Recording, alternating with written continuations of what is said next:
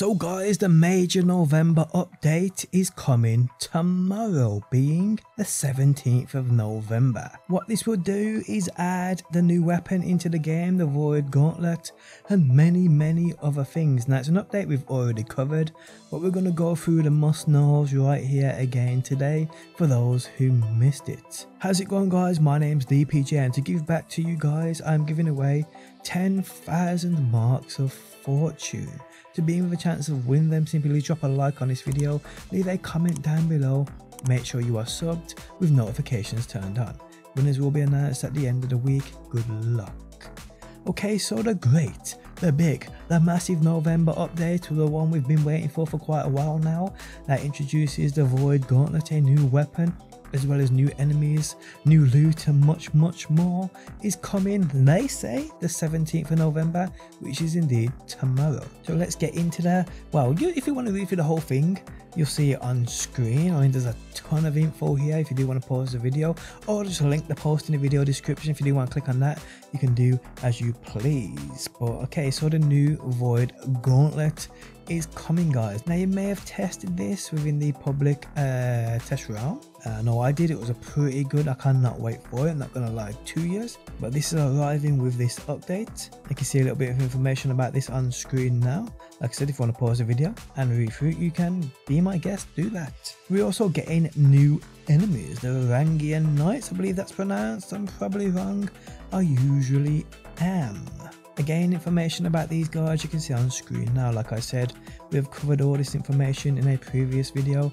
I don't feel the need to go through all again because we'll be here all damn day. They've also added a few things within the world experience.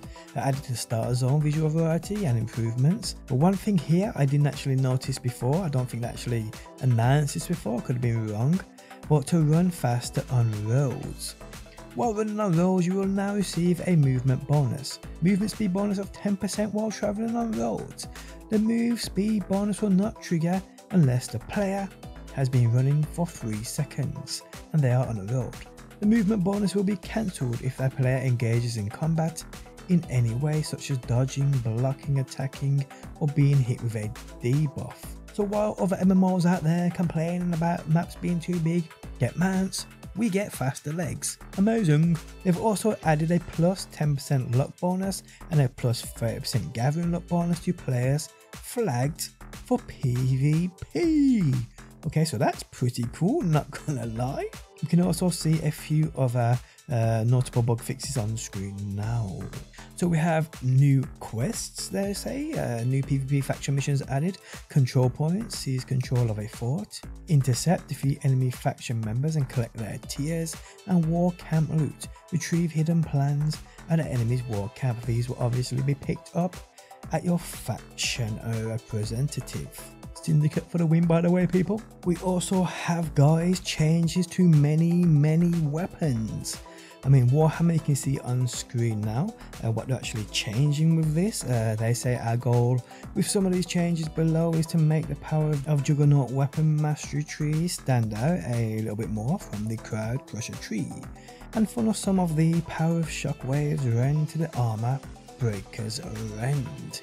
Craziness, guys. So on to the life staff.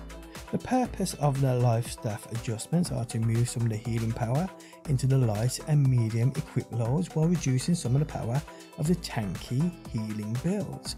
We also want to make it easier to properly target and heal the correct group members. Changes you can see on the screen now. Hatchet, guys. We wanted to buff the throw and axe tree to make it more useful, buff the infected throw ability to make it more viable as an anti-healing ability, and improve the buffering for heavy attacks to make them more consistent to use. We also worked to resolve issues that resulted in missed hits. Okay, so next up we have the Great Axe, and you can see those changes on the screen now. We don't give a description of what's actually gone down here. The bow changes you can see on screen now. I mean, I barely see anybody using the bow. I mean, I may try it out when I level up my rapier and switch classes, but we'll see. Okay, so onto the sword. Our main goal of the sword / shield updates were to make the leaping strike ability feel better and to improve the buffering for heavy attacks to make them more consistent. Those changes, guys, you can see on screen now. Okay, so the fire staff. We've updated the fire staff to reduce some of the effectiveness of standard attacks due to how powerful they felt in comparison to certain abilities, and updated some abilities to feel more impactful. Now, I am a fire staff user, and to be honest, I feel some of these changes were probably for the most part needed. Okay, so the spear.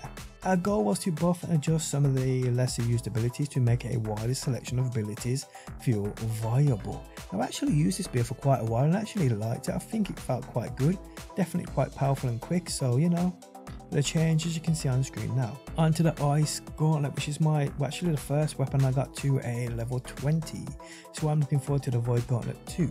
Just something about gauntlets, guys. Our goal with the ice gauntlet was to tone down the effectiveness of some of the maxed out combinations of abilities while still maintaining their individual usefulness. Okay, and them changes you can see on screen now. Next up, guys, we have the rapier. Fixed an issue where Tondor, Flourish and Fletch had their cooldown begin 1 frame before the hitbox would appear. This resulted in the abilities going on cooldown if the attack was interrupted early, even if it did not hit. Those changes you can see on screen now, guys. Now we have the musket. Now, to me, the musket, before we even get into this, is by far the worst weapon in this game. Hopefully these changes here are decent enough. Similar to the balance updates of other weapons, our goal was to buff and adjust some of the lesser used abilities to make a wider selection of abilities feel viable. And we can see for the most part, guys, this has received an amazing buff. Now I may have to try out the musket, I'm not even gonna lie. Now there are also many changes to expeditions and more. Like I said though, guys, if you do want to read through these, you can. Okay, so on to economy, progression and loot. Faction change cooldown has been reduced to 60 days, down from 120. Repair kit weight has been reduced from 2.0 to 0.1. We felt 2.0 was too heavy and 0.1 is not very heavy at all. It should be easy to keep a few at the ready in your back pocket. Added the item chunk of consecrated iron to the top rank of the faction shop for all factions. These are used to craft a resilient perk for armor items. Onto the economy. All trading posts have been linked.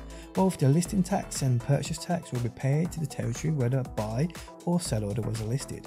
Items listed in sell orders that expire are returned to the settlement from which they were posted. It is no longer possible to place items on trading posts for 28 days. The maximum is 14 days. Reduce durability loss from PvP deaths by 10%. Reduce the quantity of honey gained from apiaries by 50%. And the amount of milk from cows by 65%. Honey trees are not affected by this change.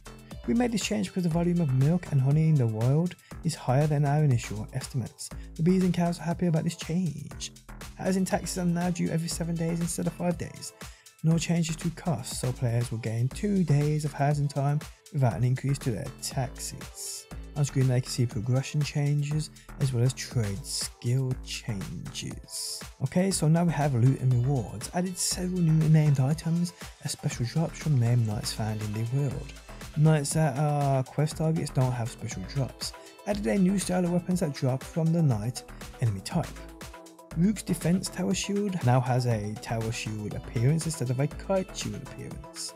Added a set of weapons designed by the participants of the Battle for New World event.